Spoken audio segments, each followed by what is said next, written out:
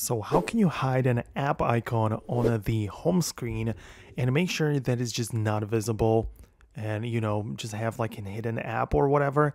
Well, if you really want to do that, there is a method which I really prefer, and it uses a Nova launcher, right? So if you would like to get it, you can download it from the Google Play Store. It is a launcher like a skin over your built-in apps, and you can just start using it, right? It looks fairly normal and everything. However, the cool thing about it is that using this launcher, if you get inside of the apps view, you can hold down on the individual app icons and click on edit, right? So basically you can rename it to whatever you want, and you can also change the icon to whatever you want.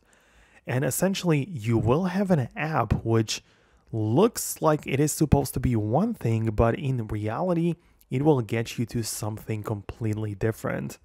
And this way you can hide any app you want and mask it behind something seemingly usual.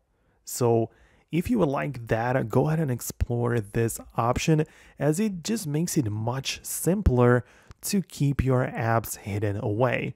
I really like this approach, and if you want to, you can also make sure that the default launcher is not the one from your of course from your device in the operating system, but it is going to be the one from which you downloaded from the Google Play Store, right? So if you go to the default apps, you can go to the home app. You can choose, in my case, from the One UI home to the Nova launcher. So it just makes sure that the launcher just opens up by default.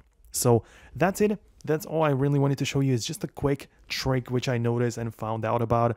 Let me know below in the comments if you have ever used it before, or if you like it so far. If you do, hit the thumbs up, subscribe below, and I'll see you later in the next videos.